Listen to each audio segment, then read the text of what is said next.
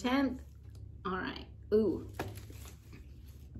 This is interesting because he's had a couple other parts to this. Questions put to the sick, part 4. When was the last time you listened to the stories of others? Question put to the sick by a Native American medicine man. You know it's about to get deep. What? I found myself in a psychodrama group that met every other week for 2 years. I didn't have any idea what psychodrama was and would never have tried it, except that the man who led the group was a sage to me. I knew he had more to teach me, and I had vowed to myself to participate in whatever he was doing. It turned out that psychodrama was a process by which we each took turns bringing to life a part of our inner story in the hope that by acting out dreams or current conflicts or unresolved pieces of our past, we might, with each other's help, unfold some wisdom that would help us live our lives. I didn't want to go first, and it was several weeks before I found the courage to take my turn. At first, I thought I'd wait on the perimeter and watch how this would all unfold. But unexpectedly, and with gravity, I began to see that each person's story, no matter how different from my own, would suddenly be about a part of me that I'd never given voice to. Yes. I discovered that taking part in another's dream or conflict or unresolved past was just a deeper way of listening, a deeper way of being present.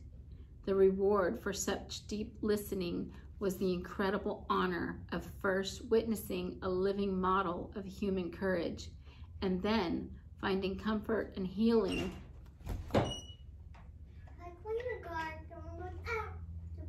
No.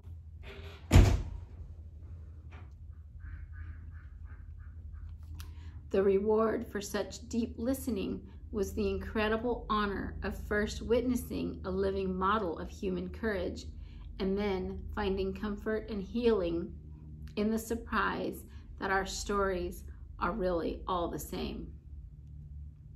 It seems the ancient medicine man understood that listening to another's story somehow gives us the strength of example to carry on, as well as showing us aspects of ourselves we can't easily see.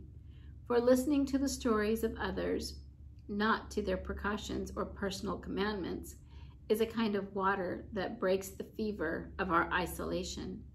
If we listen closely enough, we are soothed into remembering our common name.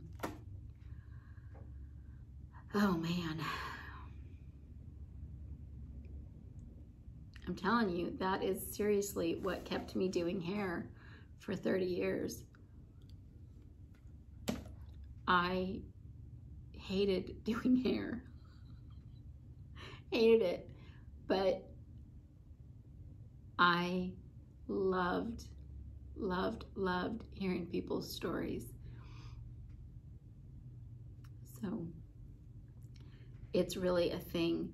Or, you know, sometimes even just sitting in a coffee shop and listening, like if there's a group close by, sometimes you can hear them talking about their stories, and it can be the same. But I like to participate. I like to ask questions and draw out more information. So it really is transformative. And you really do find that as crazy as some people's lives have been, you can almost always find a common thread with them. So anyway, that's amazing. Mindful moment. Breathe slowly and meditate on being open and receptive today. As you move through your day, give over your energy to listening. As you hear the stories of others, be aware of when one touches a part of your own story. If you can, offer a thread of your own story as a gift in return. Yeah. I think that's something I try to do, and I always hope that it's not taken as me trying to interject my story or trying to make their story sound less than or not that special. It's always, whenever I offer a thread of my story, it's to say, I see you and I recognize you and I feel that energy and I get it and I'm right there with you. And I want you to keep telling your story because it means something to me. Awesome days. All right, I'll be here tomorrow. Rain, shine, whatever, I will be here.